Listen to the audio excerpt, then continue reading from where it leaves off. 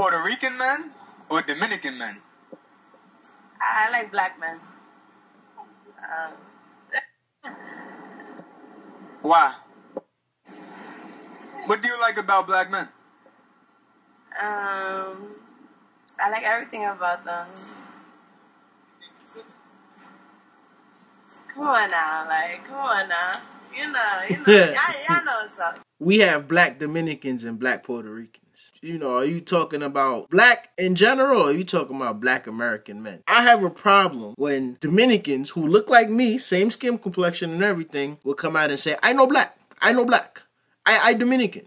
You black, you just speak Spanish. How y'all feel about that? I love how we can see eye to eye, you feel me? How many girls is on my height, you feel me?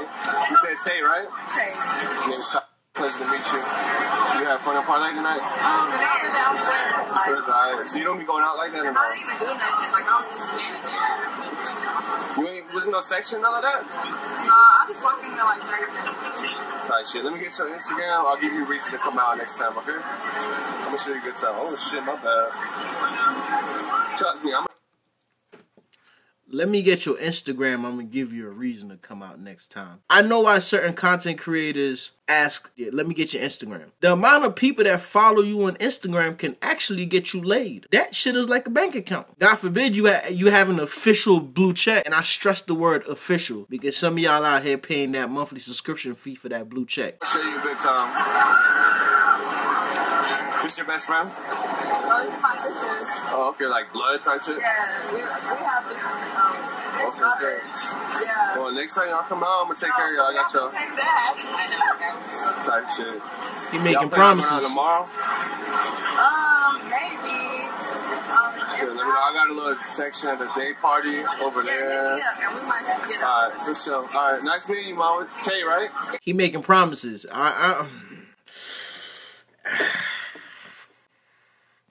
He making promises of putting him in a section, making promises of showing him a good time. All the promises he making, I don't like that. When you're first going up to a chick, you want to get in and get out. Get the number, hit her up later. Some of y'all be too long-winded. Y'all be messing it up by doing too much talking. She don't need a summary of your autobiography. I helped you with your startup money.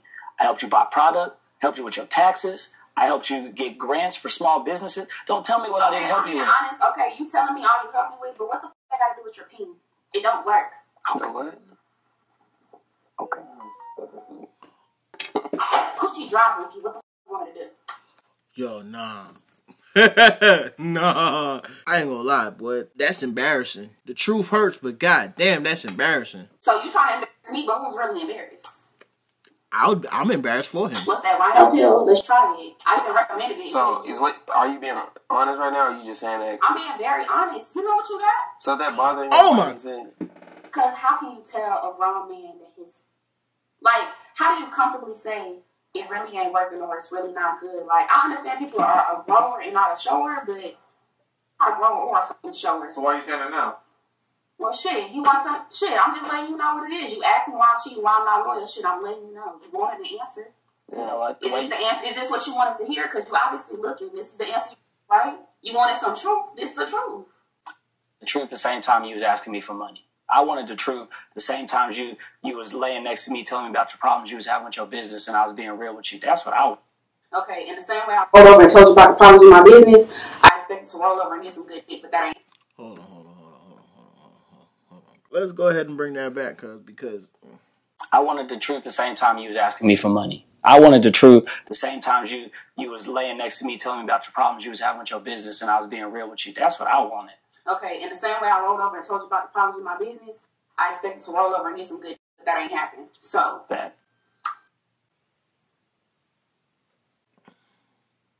What it sound like to me, my brother, and I ain't trying to play devil's advocate, but it sound like you knew what you had going on, and you was trying to make up for it by providing extra financial support. What y'all think? If you part of the Red Lobster Club, it's okay. It's all right, because your taste buds work. Let me ask y'all a question. When you guys are actively out here dating, and I'm talking about the young men that are single, and you come across these different young ladies, do you actually listen to their stories? To be honest with you, you should be listening and paying attention anyway, because sometimes people tell you about themselves without trying to tell you about themselves. I say all that to say, I've said this in a video before that I was on a nobody team. I was the assistant coach. So if you going on dates, you can feel free to tell me about the dates you went on.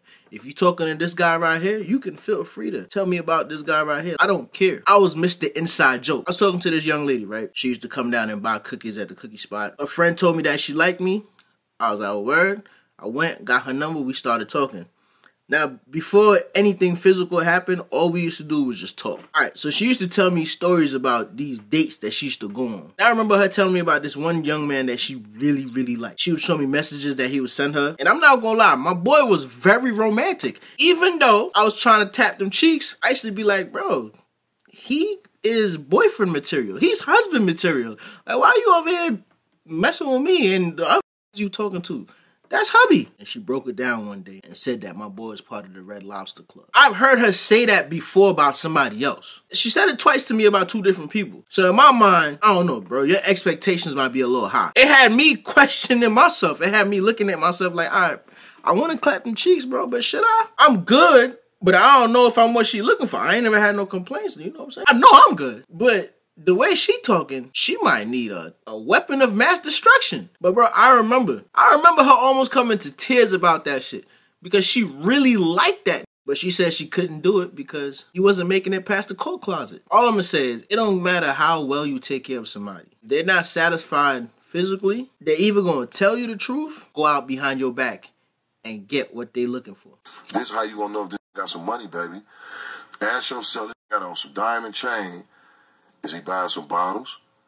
Does this got some real clothes on? How is he whipping? What the whip strips for chips for real? Let me really weigh this up. Because a nigga that got on 70,000, he gonna look like 70,000. He gonna feel like 70,000. You gonna see 70,000 on this. When you look at me, you know, hey man, I got a couple dollars. I don't know what he got, but I know he ain't f***ed up. You see what I'm saying? So it'll be a lot of niggas with most night chains on where you like, it's something ain't adding up. You gotta understand, them big ass Cubans, bro, a real Cuban and a real ice piece that's real big that artists wear, bro, that's 70,000. Wow. That's 70. Alright, let me pause this right there. The wealthiest people in the world don't wear their money. Maybe I think differently. I'm not saying my way of thinking is right, but I wouldn't do this. I wouldn't wear my money because wearing your money attracts the wrong attention. $1,000. Now what you gotta ask yourself is, do this look like $70,000? Is everything matching up to look like this? If it don't, then it's not. You know it's not. You see this watch? Yeah. This is a 41 Rolex. Anywhere I go, I can go around the world and get between $40,000 $50,000 for this watch. Wearing your money on your sleeve, wearing your money around your neck, wearing your money, period, so strangers can see and strangers can say, oh, he got money. That attracts the wrong attention. I don't want to get robbed. Call me a punk. Call me a pussy, whatever you want to call me, that's fine. But I don't want to get robbed. You feel what I'm saying? And at the end of the day, man, wasting your money on materialistic things is stupid. I'm not a fan of jewelry. I've never been a fan of jewelry. I associate chains with slavery. That's my honest truth. I don't wear chains because I associate it with slavery.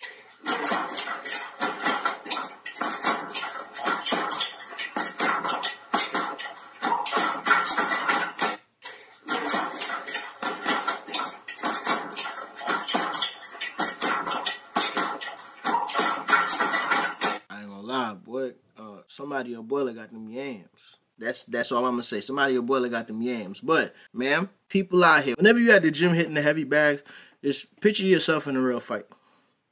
Do what you would do in a real fight. Pace yourself. Remember, whatever you do when you're practicing, that's what you're gonna end up doing when the time really comes. So if you're training bad, you're gonna fight bad. We are 10,000 subscribers away from 100K. I still know it's a few of y'all that watch these videos religiously that aren't subscribed. Go ahead and hit that subscribe button. Go ahead and follow me on Instagram. And make sure you got the notification bell selected to all. That way you can get all the notifications when I upload these videos. Stop playing with me. Hit that subscribe button. Let's get right. I literally don't even know where to start, but I'm probably going to start with the most traumatic, which my adopted dad, like, that was the most traumatic.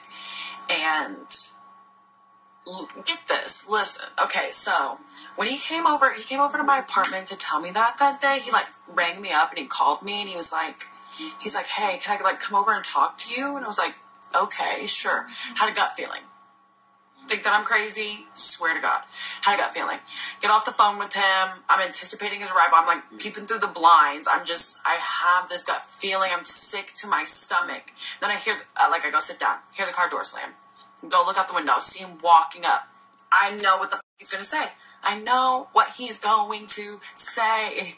And you're like, oh, how'd you know what he was going to say? Because he did weird my entire life. And I gaslit myself into thinking that maybe it wasn't weird because I didn't have a dad, so I didn't know what that relationship was really like. Okay, so I lived on the second story. He had to walk up 2 flights of stairs, knocked on my door. I'm sweating. Like, my anxiety, is so bad. I let him in. He sits down on one couch. Well, he's pacing a little bit, sits down on one couch. I'm sitting down on the other couch. And he's crying. And to think of, my adopted dad was born in the 60s. He was a country guy. He was like, you know how guys from the 60s are, how old dudes from the 60s are. So, I think I maybe saw him cry, once ever. So I thought he was having a mental breakdown, and he couldn't even speak. And I was like, say it. I was like, just say it. Say what you're going to, almost coercing it out of him because I was afraid that he wasn't going to say it, and I wanted to know what he was going to say. I really should have recorded it, but... How do y'all feel about the foster care? Certain kids do need to be taken away from blood relatives. I actually just found out about a situation, but I don't want to talk about it on YouTube. But certain kids do need to be taken away from blood relatives. But at the same time, man, finding a good family in the foster care system is a gamble. He says, Laura, I'm in love with you. Look at me dead in the eyes with tears rolling down his fucking face. Knowing me, literally, I'm going to have to show a picture of me whenever I was 6 years old. But I was like, he's known me since I was as tall as my knee. He's like, Laura, I'm in love with you. And I was like, oh, I love you too. And he's like, no, I mean, I'm in love with you. I would love to marry you. Oh. I'm telling you. Oh. I'm freaking the out. And whoa. Whoa. I should have just read this because I wouldn't have been as surprised as I am right now. Story time of my adopted dad telling me he's in love with me. I should have just read that from before. That's my fault. But what kind of Jerry Springer shit is that? Here, but it is also made clarification on everything that it has happened throughout my time knowing him since I was 6 years old. I blacked out after that. Blacked the fuck out. I remember him asking me, because I lived 5 or 6 blocks away from my childhood home that I grew up in. Him asking me to dinner because it was the weekend. They were a horrible family, but one thing that they generally did was Sunday dinners or whatever. So he asked me to dinner, and I'm sure I said yeah or something like that. And then he walked out of my house, and I locked on that door, and I went into my bedroom, and I locked that door, and I hid under my blankets, and I sobbed my eyes out. I was hyperventilating. I was freaking out. I was in there for over an hour before I was able to do anything else than that. And I texted my sister. At the time I was married to a man. But anyway, I texted my ex-husband, and I was like, well, hold on.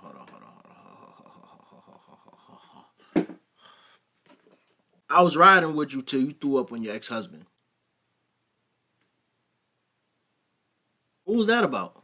Now I gotta do my research and find her page, because now I want to hear the ex-husband story. You're not gonna believe this. If you don't believe this, I'm gonna leave you because this is up. So I texted him everything, and before I gave him a chance to even read it or respond, I was like, no, I need to talk to somebody. So I call him and I tell him every single detail. Mind you, my ex-husband was not a good man either. That's another story.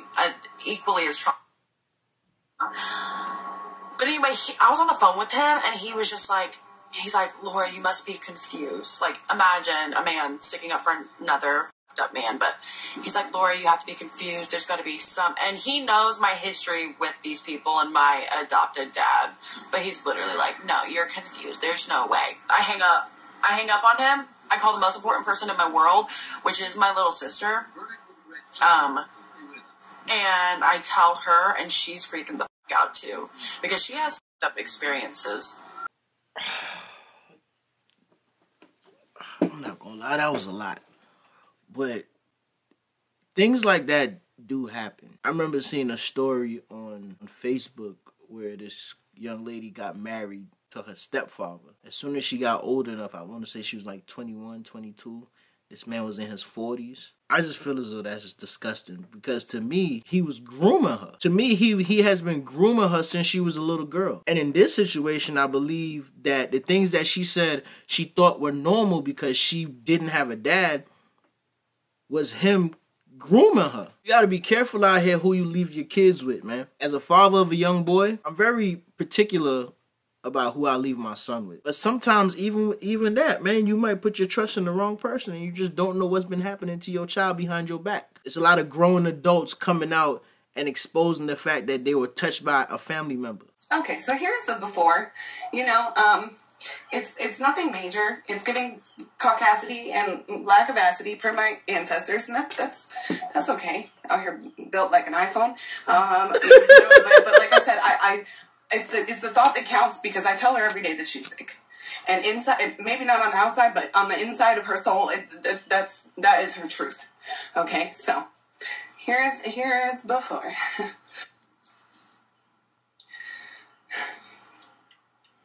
And here's after. And it's not actually not that big of a difference. Really? Just, out here with Fatty LaBelle. Just out here packing a rump roast. It's not that big of a deal,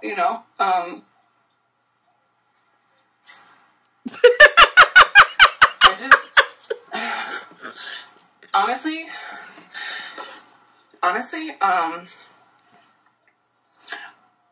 it's not even that different from mine. You know what I'm saying? It's just what did she put back there? Yeah, she's bubble. She's bubbling. She is bubbling. Maybe mine doesn't bubble like that, but I think I've had enough.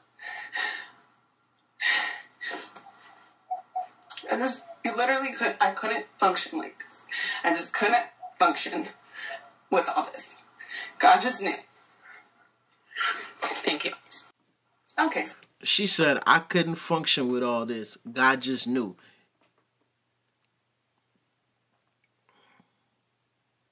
That statement sounds familiar. Let me go ahead and have a heart-to-heart with y'all. All my friends have heard it. My co-workers have heard it. The Lord knew not to bless me with height. Telling you, now I don't sleep. I'm 5'6", but hey. All right? Hey now.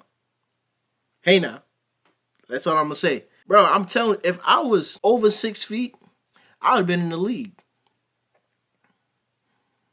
I'm going to keep it 100, man. If I was 6'2", 6'3", I would be on somebody's NBA roster right now. That's the first thing I'm going to say. I would have been on somebody's NBA roster. All right? Now, the other thing I'm going to say. Now, I ain't going to say it. Because I had footsteps upstairs. I don't want them type of problems. Danae?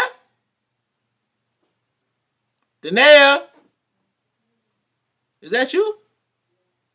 What you doing?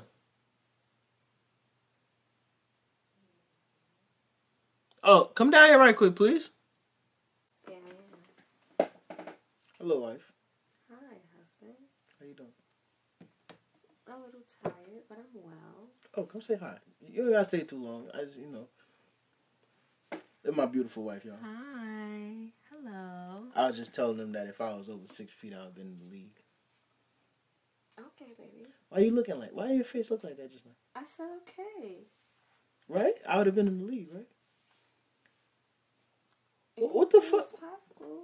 What you mean anything is possible? I feel like, but you really shooting in the gym like that, though? Was I really shooting in the gym like, what? I mean, I know you played basketball on the weekend, but like, was you really like committed? Like how you be training like you about to become a boxer? You never was like that with basketball. You did it as a pastime. You didn't do it as a passion. Danae, I'm nice. I didn't say you weren't. Nah. Oh my god. Nah, fuck that. I brought you down here. Danae, I'm nice. I never said you weren't. No, nice. No. That's not what I said. Those words did not come out of my mouth. No, I don't like that. So you don't think I would have been in the league? I do think you would have been in the Nah, league. don't switch it up now. What? You don't think I would have been in the league if I was over 60? Yes. Why you looking away? Because it's like, I'm just saying, when you play basketball, it was like for fun. I never seen you really like just go at it. Cause I was a naturally player. gifted. Oh. Yeah. Okay. You heard of Steph Curry? Mhm. Yeah, I was shooting like that before Steph Curry. You know what I'm saying? I do remember you with that book that Femi gave you with the hops and Yeah, that I couldn't dunk on them, but I was clapping backboard. clapping backboard. Yeah, yeah. Okay. I don't feel that. Look, you know what? Get out. I'm, You summoned